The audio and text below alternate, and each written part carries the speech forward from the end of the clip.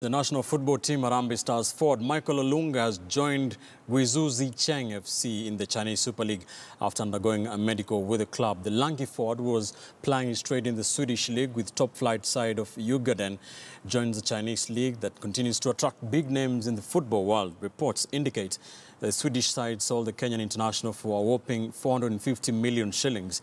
Olunga joined the Swedish top-flight side for 16.7 million shillings from Gor Mahia in 2016.